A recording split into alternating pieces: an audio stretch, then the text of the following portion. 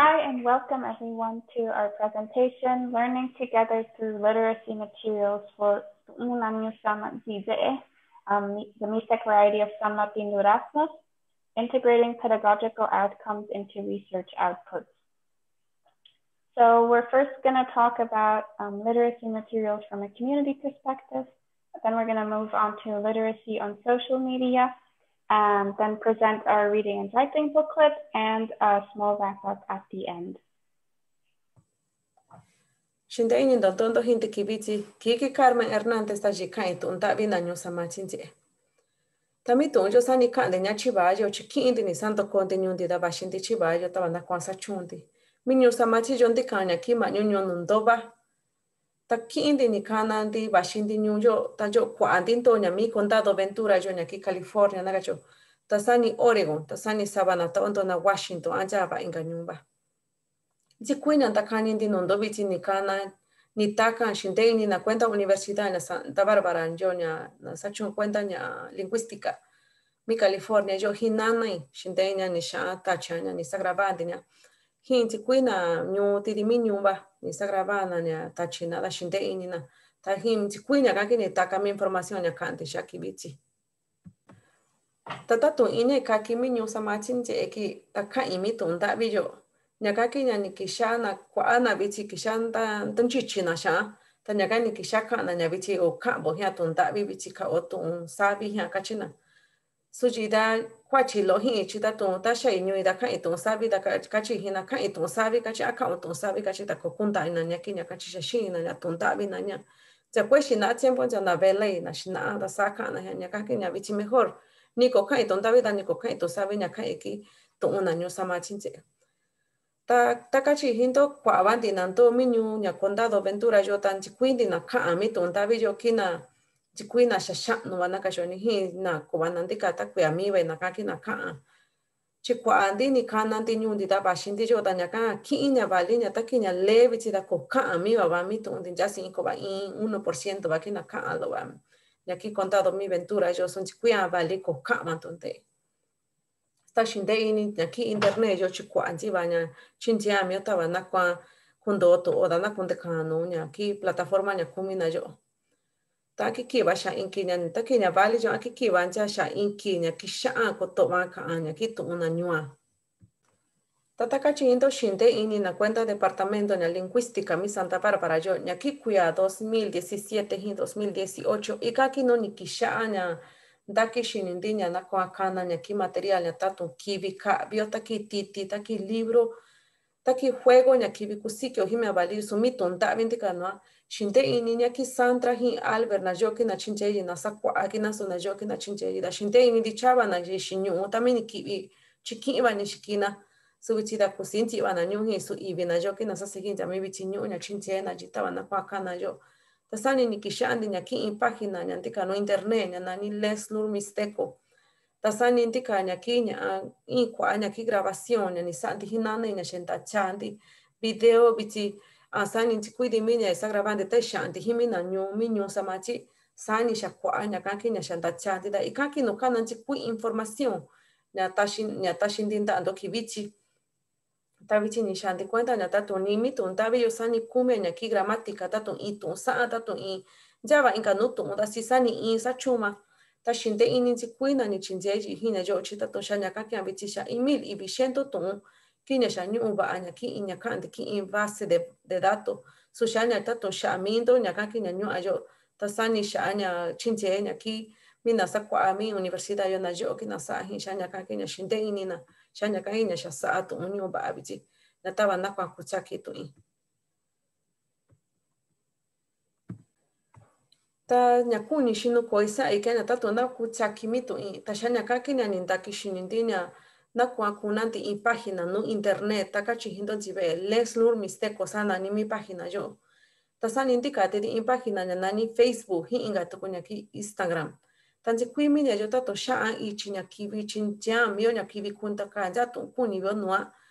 Ta ko kinye'i na xa ta xa ña kaki'a va'a nchiva ña chinchia mio ta hi kua'adi mio na xaxa'nu chada vati ni yo in página ña Facebook ña kaki ña tatun yo chava modo ña kivi ki'vio da kivi kutu nche'o tù'un o kivi ka'o tù'un o kivi ya va de ña cuño sao, ta kibi viendo mi página ña yo, ta kibi sanundo material ña kibi kusikindo hisendo ta ki dika in juego ña nani lotería antica di ña libro ña color va antica di kiba ña imin no mi internet yo da kibi tabando ña da tabando copia ña da kibi kuchundo ña vendo va ni ko internet da kibi kutobando ya. Tami tu ndavi yo sani kumbi ni ña ki ña kibi ta tu modo yo que aquí vi cambio ña da kibi chao ña susi himi tu abecedario ña kuchuna ña chana tu sa mismo mi ña ga kuchu de ña chande mi tu de yo va. Ta shinde ini do ña ni chasondo ña kai da vichina sa ya ki Albert cha yo que ranti kanilo va shando ña va ki ña sa anti hira tenchi sa ya ña ki Sandra shinde ini do. Bien, ahora vamos a hablar de los materiales de literacidad que desarrollamos con las redes sociales. Cuando empezamos a colaborar, fue importante para nosotros gestionar los objetivos de cada uno de nosotros. Queríamos asegurarnos de que estábamos trabajando para el beneficio de todos y esto significaba trabajar tanto en aspectos lingüísticos que nos podían interesar a los lingüistas, como al mismo tiempo abordar el desarrollo de materiales para la comunidad siguiendo los objetivos que Carmen expuso. Sin embargo, estos objetivos raramente se persiguen juntos, como refleja esta cita de Penfield y Tucker. Estos autores escriben: los resultados típicos de los proyectos de documentación de lengua son listas de palabras, diccionarios, gramáticas académicas y narraciones, todos transcritos, anotados e introducidos en bases de datos para un archivo. Se pueden generar materiales que sean amigables con la comunidad, pero rara vez son parte de un programa lingüístico más amplio, que tenga en cuenta los ritmos y niveles de adquisición como requisito más básico. Para nosotros fue importante cerrar esa brecha que escriben estos autores. Nuestro enfoque a la hora de trabajar juntos fue poner los productos y los materiales que la comunidad quería al centro de nuestra colaboración y aprovechar esos materiales para hacer investigaciones lingüísticas en paralelo. Como vamos a ver, este enfoque nos permitió generar construcciones y tener acceso a discurso lingüístico al que no habríamos tenido acceso si solo hubiéramos llevado a cabo grabaciones de narraciones o de diálogo entre personas. En cuanto a la cuenta de Instagram, se planteó sobre todo como un espacio para interactuar con hablantes y con personas que estuvieran aprendiendo la lengua.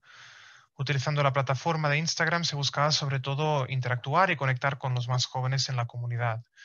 Y los objetivos de la cuenta eran, primero, buscar o mostrar la lengua en un contexto digital, reclamar el reconocimiento de la lengua, mostrar el orgullo de hablar la lengua, generar espacios nuevos para utilizar la lengua y generar también conectividad entre hablantes y estudiantes. Y finalmente, se buscaba también crear géneros discursivos nuevos, como pueden ser los memes. Y me voy a centrar sobre todo en estos dos últimos puntos. La conectividad es algo que han mostrado varios autores, sobre todo en comunidades de la diáspora. Las redes sociales y la tecnología crea comunidad no solo con las comunidades de origen, sino también dentro de las comunidades migrantes en sí. Y esta conectividad permite restablecer vínculos y redes interactivas que son necesarias para procesos de revitalización y del mantenimiento de la lengua. La cuenta pues busca crear vínculos y al mismo tiempo servir e informar a la comunidad ofreciendo contenidos e información en medios audiovisuales en su lengua, en mixteco. Aquí tienen un pequeño ejemplo sobre materiales o sobre información que se ha compartido a través de la cuenta de Instagram en este contexto, en este caso específico, sobre la pandemia y sobre cómo protegerse del coronavirus. En cuanto a los medios discursivos, en la cuenta se pueden encontrar videos con palabras en un mismo campo semántico y se pueden encontrar también memes como los que tenemos en esta diapositiva.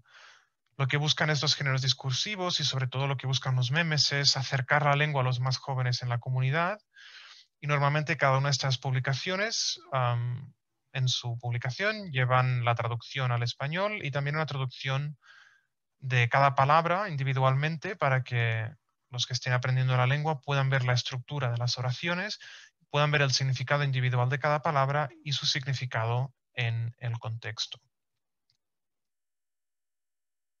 ¿De qué manera nos han ayudado estos materiales de la cuenta de Instagram en nuestras investigaciones lingüísticas?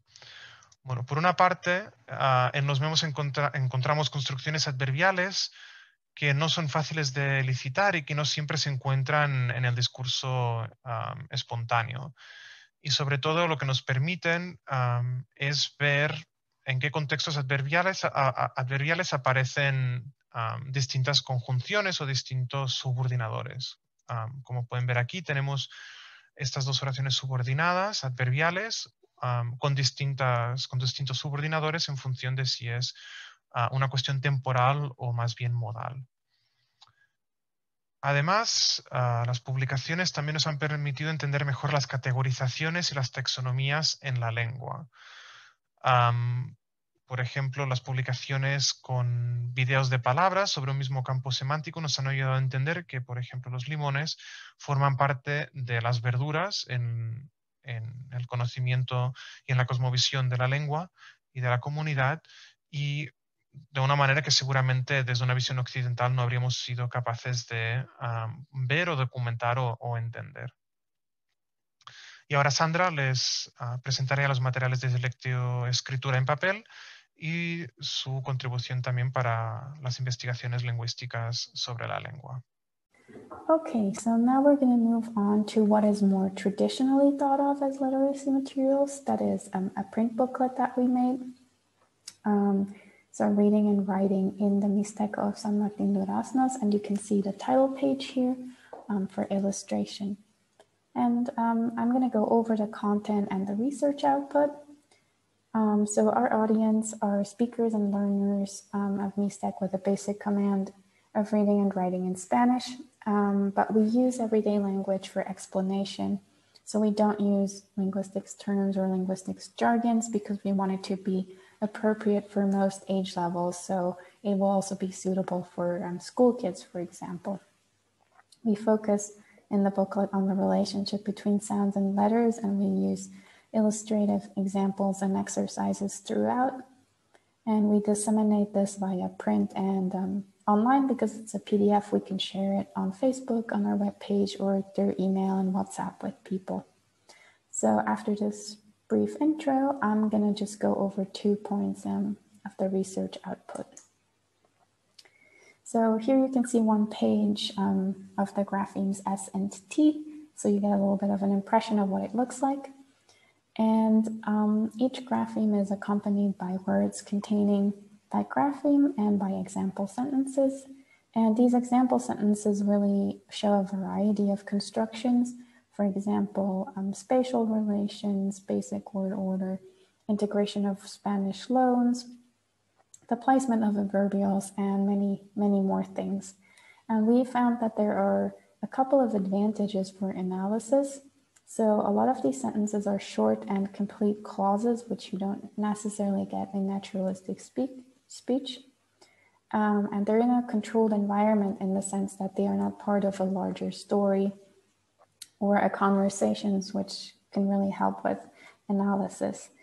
They are prompted, but they're not elicited. So the only requirement is that they contain a specific word, but they're not translated from Spanish, so it should avoid interference from that. And they have generated quite a few new questions for further research that we want to look at in the future. And I will illustrate 2 constructions in more detail. The first example I want to go over are nonverbal predicates, and of course these do appear frequently in naturalistic speech, but the types found in the booklet are less frequent in our recordings so far. And this more controlled context also really helps us analyze and hypothesize about the different constructions. So in A and B, you can see constructions with the copula qui. In both cases, these are definitions or statements that can be conceived of as always being true. And these have been very rare in our recordings so far. But they also just illustrate different possibilities for word order. In A, we have basic word orders of predicate initial in this language. But in B, you can see that the sole argument can also be fronted to the first position. In C, however, we see a different kind of copula, ka, And here, this seems to be an example of a temporary attribute or a value judgment rather than something inherent. And just for comparison, in D, we have a stative verb that uses no copula. So our question for further research from this is whether really this one type of copula ki is for inherent properties and ka might be for such that can change or are not inherent. Our second example are core and non-core arguments. And you can see in A and B that A and O arguments can appear as pronouns or as full noun phrases, but are otherwise not further marked. And in C and D, you can see that non-core expressions like location and circumstances carry an additional marker, sometimes referred to as a preposition, but really it's a grammaticalized body part in D, and something similar to that in C with with. And this kind of illustrates what we already hypothesized from texts, namely that only core arguments are unmarked. And our question for further research from this is whether this would be a good way to determine the valency of a verb. And with this, I'd like to wrap up this part, but also the talk as a whole. And in summary, we call for a broader definition of community and pedagogical materials to also include social media, memes, dissemination via the internet. And we want to emphasize that community materials are not separate from research. They are part of it, and vice versa, as we hopefully have shown. And they're not secondary or less interesting than academic outputs. And they are not a service or gift from the linguist to the community, but they should be a collaborative undertaking that benefits both. And thus we advocate for more inclusion of this perspective also in training for documentation and grants in documentation. Thank you very much for listening. That was it from our side.